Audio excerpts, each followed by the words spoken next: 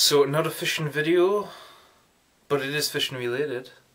My uncle just turned 79 years old and he can't fish anymore. He's got bad arthritis, so he's decided to give me two of his rods and one of his reels. So I thought I'd just do a real quick video showing what he's given us. It's two beachcasters and one multiplier reel, and I really love old vintage fishing gear because it's built to last, and I just really like it. So I just thought I would show you what he's given us because I think it's pretty awesome. So I'll start off with this rod first. This rod is definitely one that's going to be shown in future videos. It's unnamed, or it doesn't have any brand markings or anything on it, so I don't know who makes it or where it's made. But it's a 12-foot beachcaster. Guessing it's cane. Got a nice cork handle on it. Really nice old school reel seat. And a really long butt section made of cork. And the guides are all steel. It's a very nice rod, and like I say, I love these old school vintage rods. Actually, I say it's cane. It might be looking at this section here, it looks a bit like carbon fibre. I'm not 100% sure. But yeah, that's the first rod I wanted to show.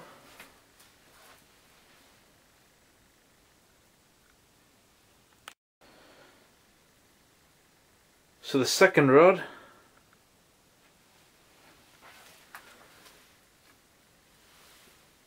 has Castaway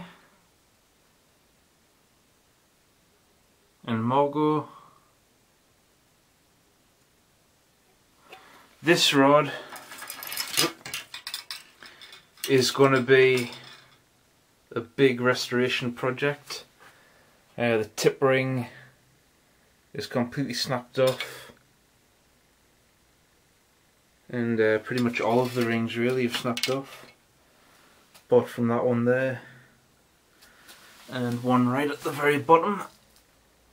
And besides that, those are the only rings that are still on here. But besides the rings, the rod itself is very solid, nicely built.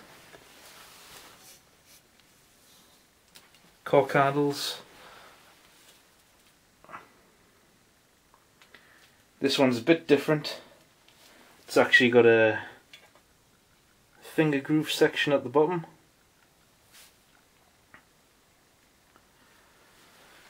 And the reel seat's slightly different.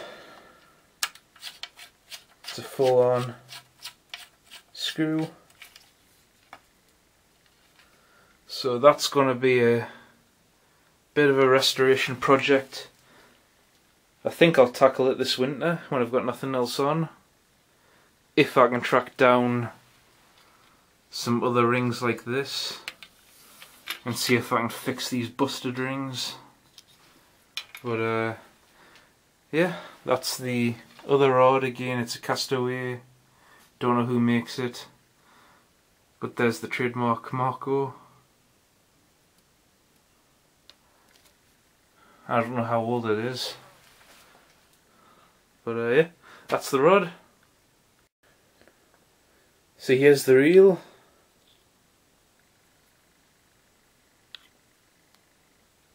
It's an Abu Ambassador 7000. Looks like it was an originally level wind, which he's took off. and it's in really good condition. Few chips of lost paint here and there, little chunks taken out of it, but it's been a working reel. It's not been a collector's item or any of that. It's actually been used, and I'm going to continue to use it, so yeah.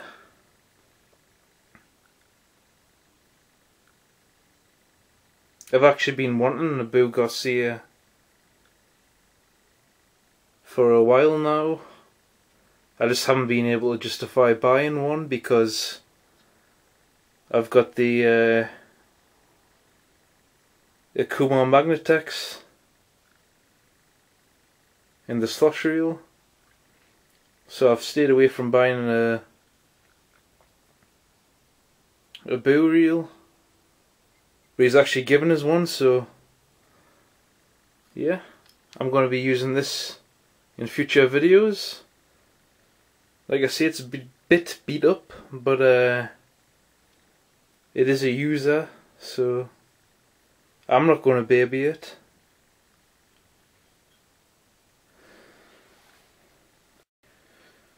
So that's just a really quick video that I wanted to do, showing two vintage rods that I've just gotten today in a nice little reel from my uncle. I can't believe he's turned 79 and he's just decided to give up on fishing. I really hope at 79 I can continue fishing, but yeah, that's one usable rod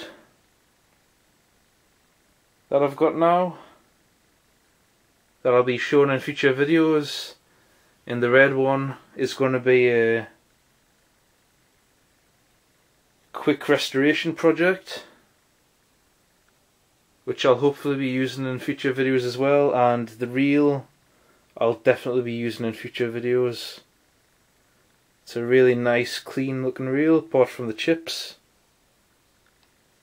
and the paintwork, but besides that it's pretty solid. Made in Switzerland, so what do you expect? Things built like a tank. So that's just a real little quick video I wanted to do. Thanks for watching.